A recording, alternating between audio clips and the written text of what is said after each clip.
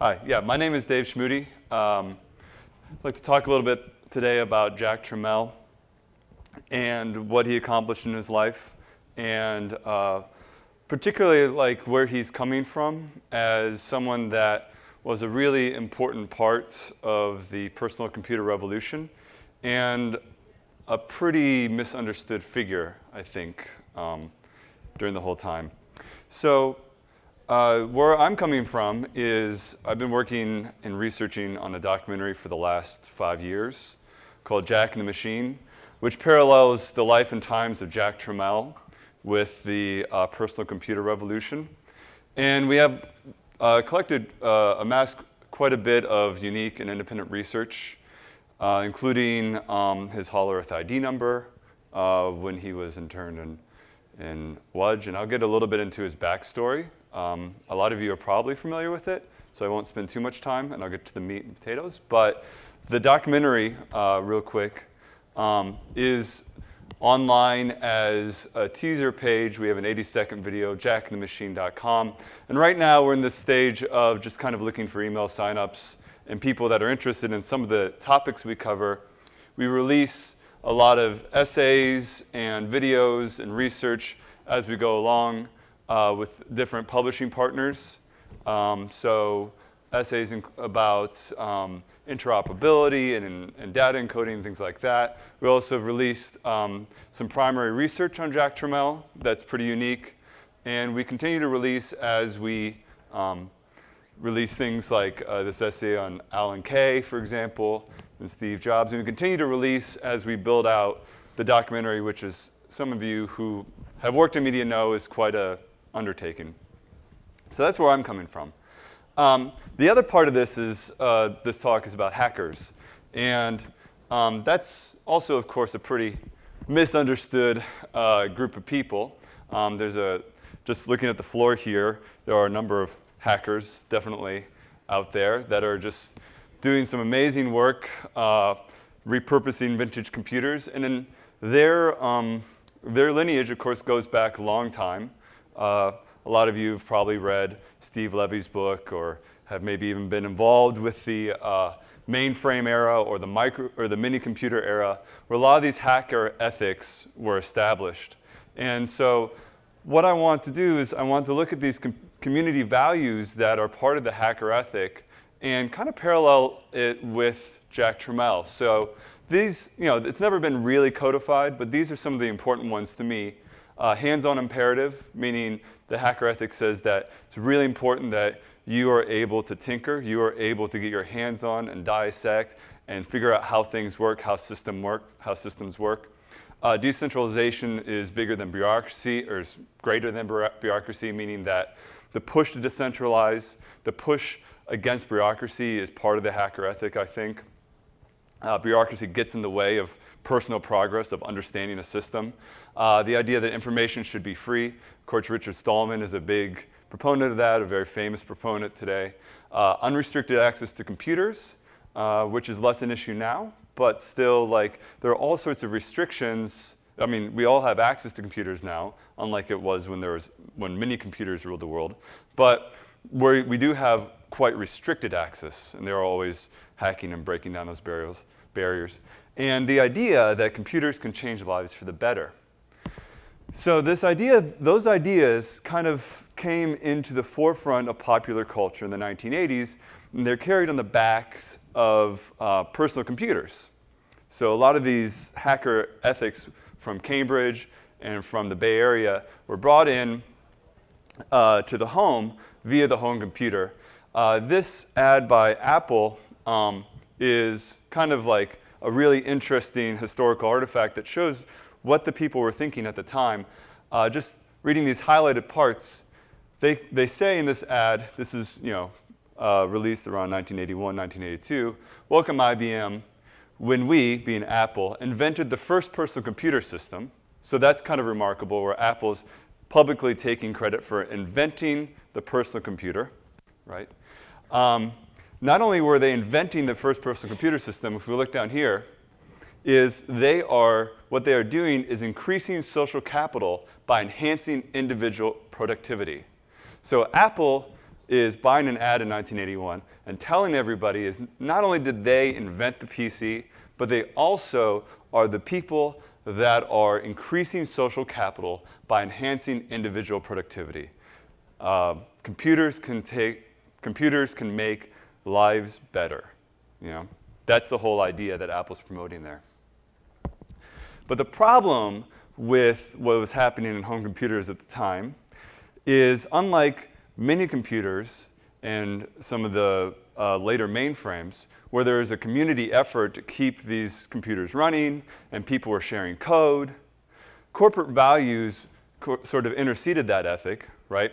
And it made it difficult to achieve some of these things. Like, for example, information should be free. Well, corporations don't necessarily think information should be free. They don't think software should be free, for example. And corporate values also outline, of course, winners and losers, right? The winners are the people that wrote the history. The winners are the people that sell the most product. Now, hacking principles aren't necessarily about selling product, but when the PC became the hottest market in the early 1980s, well, winners and losers in selling product, those went hand in hand. And so a winner might be Steve Wozniak, a winner might be Bill Gates, a loser might be Lee Felsenstein, who before Wozniak, put together the processing technology SAL, he put together the Atom Osborne, these machines that didn't quite make it, right? Or Dan Bricklin, who, of course, might have been a winner by inventing VisiCalc. I mean, he's a hacker. He put together VisiCalc, the killer app for the Apple II. But essentially, he's a loser because by 1983, he's out of business, right?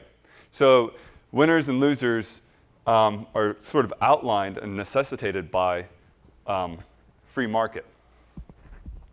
And the thing about all those people, though, on the previous slide, Lee Felsenstein, Steve Wozniak, Dan Bricklin, Bill Gates, those people were definitely hackers, right? As in, they came out of technology, they grew up with technology, they understood technology, they were at the very least engineers, no doubt, right? And the thing that's interesting to me about Jack Tramiel is he is this footnote in the entire arc of the personal computer, or nearly a footnote. But he had a huge impact, an outsized impact, and he was, by any measure, an outsider. And when you look at the history of this Polish immigrant with a 4th grade education, who was not an engineer, and honestly didn't really understand the technical merits of understand how to hack together a computer, right?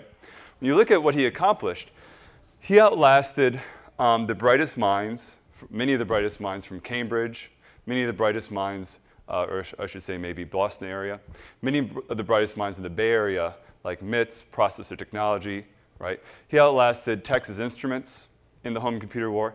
And these are companies that either were stocked with brilliant engineers, or they're companies that were stocked with brilliant engineers and incredible capital, like Texas Instruments, brilliant engineers like Sinclair, lots of capital like Atari, which he eventually bought, right? And so this guy that doesn't really have a lot in common with the list of people that work at these companies, and he doesn't really have an understanding in the same way of the machines that he's selling, managed to put him out of business, managed to outlast him, and that's the part about Jack that I found so interesting. So rewinding a bit and learning, just talking really quick about Jack and how he got where he was, because a lot of the biography of Jack is about how he's an Auschwitz survivor that founded Commodore. And of course, Commodore eventually released the Commodore 64, right? And when you read that biography, or at least when I read that biography, I was like, whoa, whoa, whoa, whoa, wait. You don't just like get out of Auschwitz in 1945 and then market the Commodore 64 in 1982. There's a middle part to that that's kind of missing in this biography. So digging a little deeper, those gaps can be filled. And first of all, one of the most important things about Jack, who was born in Łódź, Poland, and was 11 in 39 when the Nazis invaded. One of the most important things about Jack's journey is the fact, of course, that he wasn't at Auschwitz very long. The thing was, he was moved over to Aleppo pretty quickly he only spent 2 or 3 months, actually, by the records I've been able to find at Auschwitz. And it's incredibly important because, of course, if he would have been kept at Auschwitz, he would have been on the Soviet side. But he was moved into Aleppo, so he was liberated by American infantry. Okay? So he ended up on the American side in the Cold War, which, of course, has massive repercussions. And one of the significant parts about his story, too, is that he was born in Łódź, Poland. And Łódź was a very significant city for the Nazis, because what they were doing in Łódź before the Nazis came in is they were a textile center. And so once the Nazis took it over, they were able to turn that textile center into a center of slave labor so that they could produce Nazi uniforms and boots and things like that, stuff that you need when you're fighting a war, right? And so Jack actually spent most of his time during the war enslaved and making, being essentially a tailor of the Third Reich, right? And then he was moved in 1944 to Auschwitz as they liquidated the ghetto in Łódź as the Soviets came in, and then within 3 months he was sent deeper into Germany, into Aleppo. So that's how he got to the West to begin with. And then from 1945 to 1947 he was in Germany, but quickly ended up in New York City, which is also another pretty incredible accomplishment we'll look at a little bit deeper in a bit. And he ended up in New York only to enlist in the United States Army, so then he went down to Fort Dix, where it's part of his biography that a lot of people talk about. He learned how to repair typewriters in the US Army, and eventually ended up in Toronto, where he did found Commodore as a typewriter company.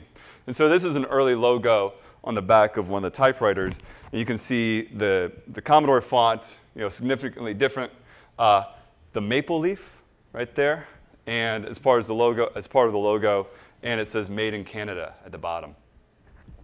But typewriters don't get us to the personal computer very quickly. I mean, of course, they both have keyboards, but that's not enough. So in the 1960s, Jack's world continues to expand, and he ends up going back to Berlin.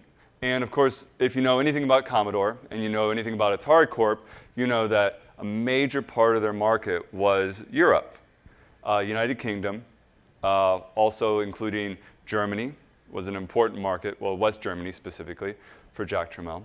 And that started really in the 1960s. And without getting into too much detail, Jack eventually bought an adding machine factory in Berlin, in West Berlin. And on the left, you see a Commodore adding machine. And on the right, you see a Fehler adding machine. And you can tell that they're the same adding machine. And so what he was able to do is by essentially, and we'll talk more about that in detail, how he did that, but by an adding machine factory, repurpose it, call it a Commodore, and bring it in to the West. Okay? So fly it out of the deep outpost of Berlin in East Germany and fly it into the West. And then in the 70s, his world expanded even further, and he ended up going to Japan in the Far East, and that's when, of course, he gets into digital equipment. So from typewriters to adding machines, and now to actual digital electronics. And one of the things that in this early Mr. Calculator ad that I wanted to highlight, Mr. Calculator was a small chain of shops that he set up to sell calculators because he was having trouble competing, of course, with Radio Shack and the inroads that these other companies had for distribution. And it says here, at last, an advanced classroom calculator for every student. And it actually says an advanced classroom calculator every student can afford. And this idea of a calculator that every student can afford, okay, is a very important part of who he became as a computer pioneer. So here's where I'm going to make a bit of a leap now. And Jack Tramiel was not an engineer. But my argument here is that within Jack's biography, we can see a bit of the hacker ethic with how he ran his life. And that's kind of important because, again, the Commodore 64 is the best-selling computer of all time, supposedly. Regardless of the validity of that statement, he sold a lot of computers and stayed around a long time.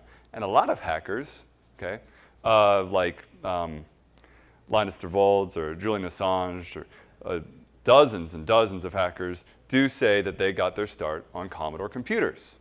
And there's something within the machine itself, like a lot of people talk about it with Wozniak's machine, the Apple II being a great hacker computer because it was designed to be open and all this other stuff. But these machines, and I think a lot of you would agree, they carry the culture of those people or the ideas of those people that created them, right? And so the fact that Jack made machines, even though he wasn't an engineer, even though he wasn't a hacker, but that were appealing to engineers and appealing to hackers, there's got to be a connection there in my mind. So first of all, hacker ethic. So part of it is just social engineering, kind of hacking the system, getting what you want. Jack Tramiel, if you look up his biography, he has, at the very minimum, 2 birthdays, right? And it's pretty easily explainable, but the fact that his birthday is listed alternatively as 1928, as 1927, I've also seen different months. I've also seen different years. I've seen 1929, right? It has a lot to do with how he got to the United States. This is his log. This is not his log. This is the log of the Marine Flasher, the log that came into Ellis Island. And here's Jack Tramiel. First of all, it's spelled T-R-A-M-I-E-L here. It was actually, of course, originally, as far as we can tell, T-R-Z-M-I-E-L. His name isn't Jack here, it's Edek Tramiel. Edek is slang for little Yuda, Jude, Judah, Jack. Okay? He had several different names, he had a couple different nicknames. So he's kind of hard to trace.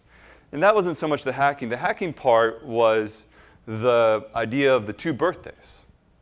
So he tells a story about coming to America because getting to America after World War II was not easy, even for Jewish survivors, because there were quotas, there were lines. A lot of people wanted to come here. And so he definitely wanted to come over because, not because he had some idea he was going to start a computer revolution. He wanted to come over because he got married after 45 to another actual survivor at the camps.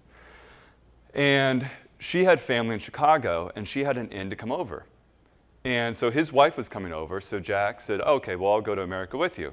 And he goes up to HAIC or some of the other immigration aides over in West Germany at the time. And when he tells the story, because it's kind of astonishing he got over here so fast, it only took him a couple months to get over here. One of the parts of the story is the immigration officer says, well, so first of all, how old are you? And Jack says, well, how old do I need to be in order to get over there? And well, you can't come over if you're 17 because you need, an adult and all this other stuff. So he says, okay, well, I'm 18, and he advanced his birthday a year. And that's the reason why he has, of course, 2 birthdays, okay? But he was, as he put it in the story, he doesn't figure out why he cannot do things. He figures out why he can do things, right? Which is pretty hackerish. The hands-on imperative, okay? That's one of the principles I talked about earlier. This idea that you can tinker with things, systems, you can take things apart, put together. Jack got to start repairing typewriters in the US Army. And then he knew a little bit about typewriters. Maybe he wasn't the greatest hands-on engineer, but he could repair typewriters. He ends up in the Bronx repairing some typewriters for a while. Not a lot of money. There's a whole backstory to that too. Not a lot of money in repairing typewriters. He ends up in Canada. Okay? He ends up in Toronto, as we talked about. And through a connection, he ends up in the room with Sears.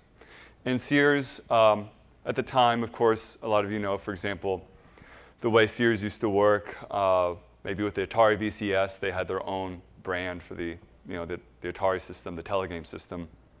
They had the same thing with typewriters. They had Tower Computers brand, or Tower Typewriters brand.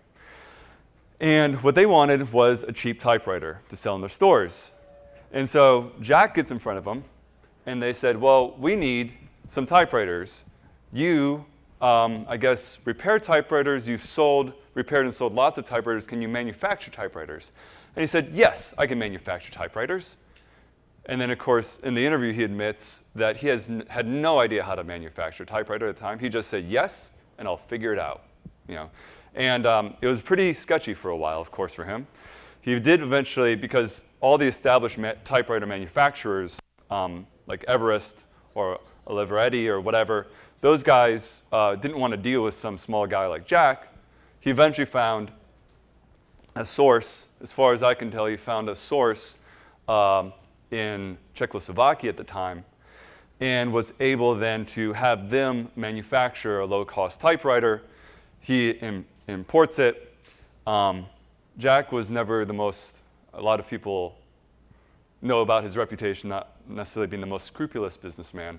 Of course, put a tag on it that says it's made in Canada, although most evidence suggests that the typewriters that were imported were assembled in Eastern Europe. And so therefore, they were pretty cheap, and it's exactly what Sears needed. And that's actually what started Commodore for the guy.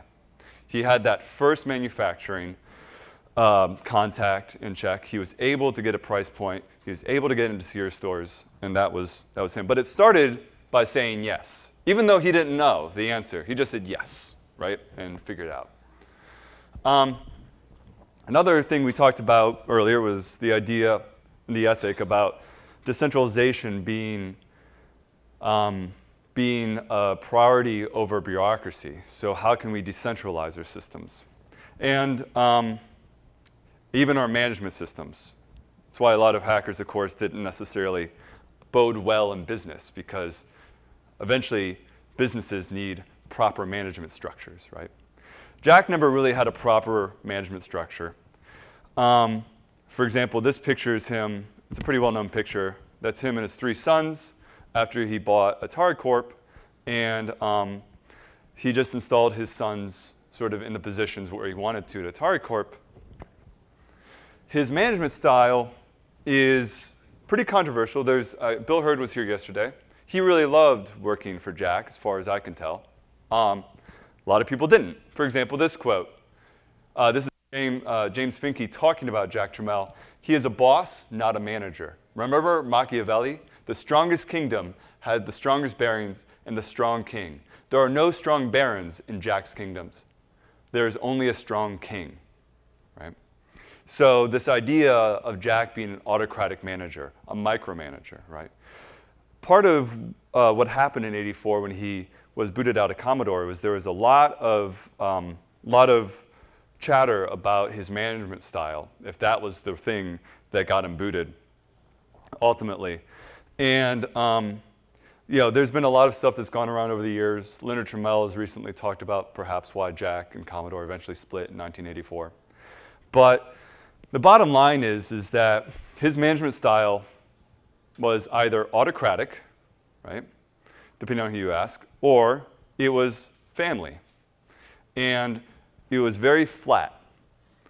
So part of the problem with Commodore at the time in '84 was he would chew through upper management, just constantly wheel through them.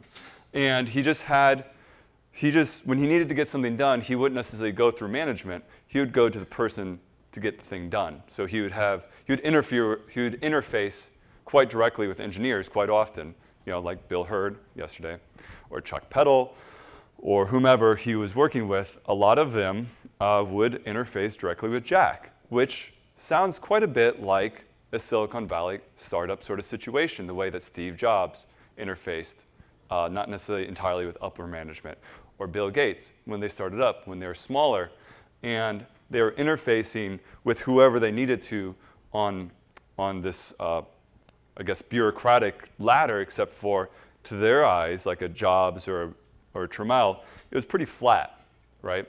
People might have positions vertically, but they thought about the organizational structure of their companies pretty flat. So Jack, after he was booted in '84, said, "I'm not a professional executive. I use a personal touch, like a family business. I never believed I would be able to run a company the size of Commodore." This is '84. Jack had turned Commodore into a $1 billion a year company. And that's what he said to Fortune magazine in January of that year after he had been booted.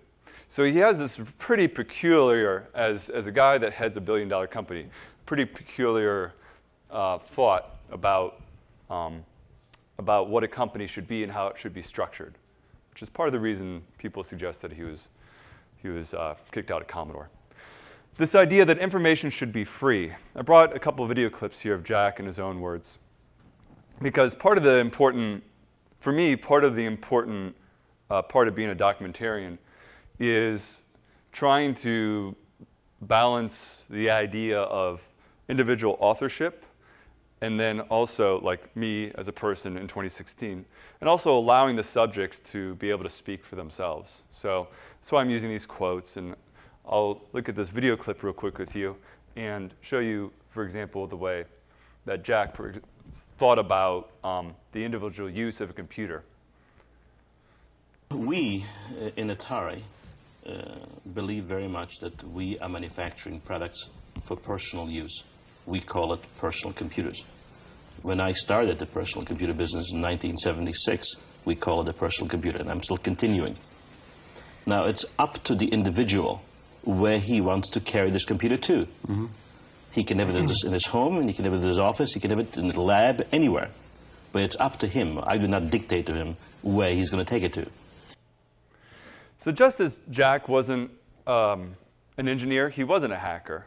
And so Jack didn't go around like Richard Stallman and saying, well, information should be free and whatnot. But Jack was not exactly the most private individual when it came to, intellectual property sort of, he didn't run an intellectual property fiefdom like someone like Bill Gates or whatever, where he didn't really have a strong opinion on copy protection for software, right?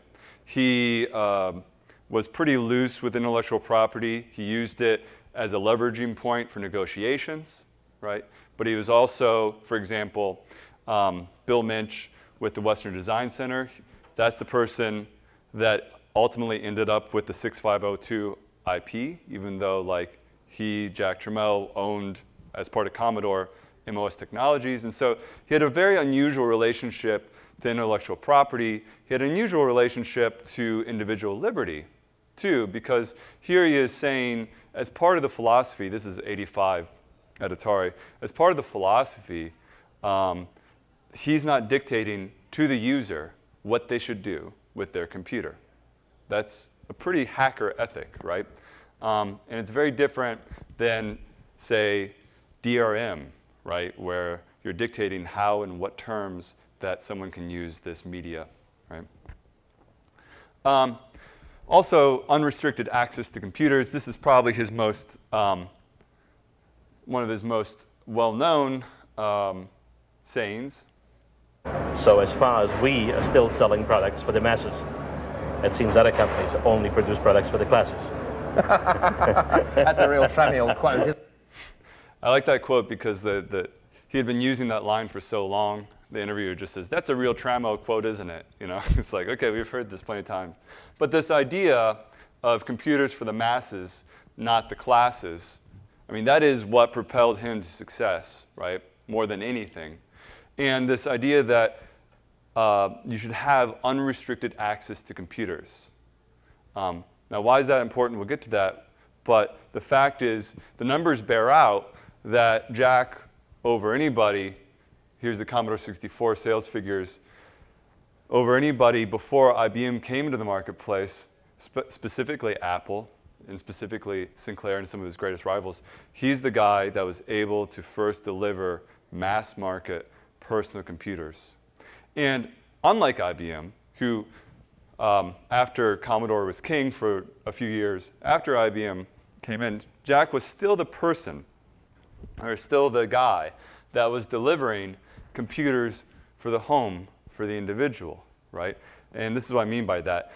It's important to think about the philosophy with this idea computers can change lives for the better, because putting computers into the homes for kids and for families is a lot different than what IBM was doing when they were putting computers in the office and then trickling down from the office, and eventually that stuff ended up in homes when it became cheap enough. But this is Jack in 1990, and at this time he had some sort of, I think he had a better understanding of his place in history, so he started revising maybe some of his motivation. And he said, when it comes to computers, I felt that it was the most important thing to be able to manufacture a computer which every kid in the world will be able to afford to buy. Before I had done this, the IBM and the DECs believed that computers were only for privileged people, emphasis his, which means that if you don't have $100,000, you couldn't buy it. And this emphasis not on the office, which Apple was always toying with, which, of course, drove IBM, was Jack. This was definitely his contribution and the push that he had in this idea, this hacker idea, that computers can make lives better, and then targeting the home instead of computers can make lives better and targeting the office. They're just completely different paradigms. And I think these are the reasons that Jack had so much success and had so much influence over hacker culture, for example, young people. Now, placing these computers in the homes had a few consequences for Jack, right? And those consequences, of course, were Commodore computer sales were up, up, up, right? And computer sales in general were up, up, up, right? But Commodore, more than anybody, were selling lots of units. And with the sales going up, also carried the ideas of the computer into homes. So more computers were out there, and the philosophy of computerdom was carried into homes with it. For example, titles like this Commodore 64 128 title called Hacker, right? The last presenter showed war games, right? So hackers and the idea of hackers, even if they might have been perverted, even if it was different than what the MIT guys were doing, what the people out in the Bay Area were working on, and the philosophy and the ethics and the ethos that motivated them, even if it was different, it was still coming into homes. I mean, it was different partially because it had changed. A lot of those people were now making lots of money in the private sector, and of course you have winners and losers, and you have intellectual property concerns, and you have management styles and all of that. Also, Commodore modem sales were up, up, up, right? This continues to spread the idea of hackers everywhere. This is an ad from a magazine at the time, and of course here's the War Games auto dialer, right? Inspired by War Games, just to continue to dial numbers and try to find places that would pick up your modem, right? And then eventually see if that system is vulnerable. Software protection handbook, top secret cracking devices. You know, these were ads in magazines, and this was about spreading the idea that you should have unrestricted access, that information should be free, you should be able to do with the computer with what you want, you know, even if it's breaking the law, right? This is a legitimate ad in a legitimate computer magazine at the time.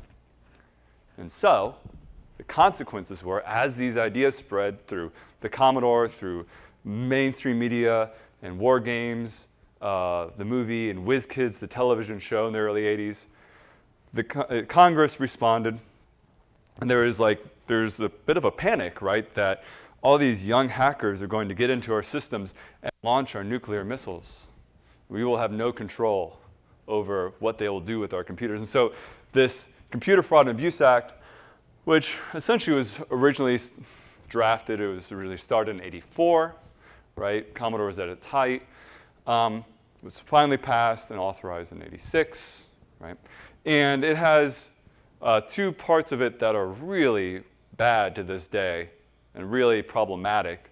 And that is the idea of authorization is murky. The word authorization, so you are not allowed to enter a computer system that you do not have authorization to enter into, or you enter into in excess of that authorization that you have been granted, which is a little straightforward. But the problem is in practice, it has just been word salad, and the United States government has applied it however they wanted. Because when the bill was drafted, it was drafted in fear of the hacker. It wasn't drafted to protect American citizens. It was drafted out of this panic. We have to do something about these hackers that are now taking over our computer systems, which was largely blown up, by the media. And then penalties were very disproportionate, like who got what penalty and how much. And of course, we just saw that even recently, most famously with Aaron Swartz. But these outsized penalties, or these penalties that are just irrational, one hacker gets this kind of time, another hacker gets years in jail and spends time, Kevin Mitnick famously spending so much time in solitary confinement, right? The penalties are all over the place too. So this law is a disaster, but it's that way because the rise of the PC was so quick and abrupt that the law was drafted essentially in haste. So that's sort of the parallel that I see with Jack Tramiel and this accidental relationship he had with hackers. He, of course, is a pretty complicated figure, which makes him a pretty interesting figure. As I touched on before, a lot of people really dislike Jack Tramiel. A lot of people really like Jack Tramiel. And I don't want to, in this talk, kind of gloss over too much the fact that in the 1960s, Jack found himself in court. In the 1980s, he found himself sued several times. In the 1990s, he was rather litigious in the way he enforced Atari Corp intellectual property. These things are all true in a matter of record. But he was more than just an autocratic businessman. He was somebody that obviously achieved quite a bit, considering his roots, but more significantly than what he was able to achieve, he somehow ended up being in the right intersection at the right time, meaning that the values that Jack had, because he had already had a business in typewriters, he already had a business in adding machines, he already had a business in calculators, but it was the personal computer, a technology that Jack might have understood the least, which brought him the most success. And a lot of that had to do with the world being ready for the kinds of strategies and the personal beliefs that Jack employed, which is why he's such an important figure or an interesting figure to use as a parallel to the birth of the PC. Because here's a person in Łódź, Poland, that suffered essentially the fiercest and the most egregious use of centralized and machine-enforced, bureaucratic, well, in his case, enslavement, right? Because that network of camps, those were all, of course, centrally controlled and understood and monitored, as well as you could with punch cards.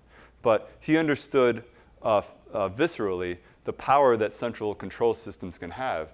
And so he ended up, and essentially unwittingly to what I kind of think unwittingly, he essentially ended up working against central control and working for individual empowerment his entire life.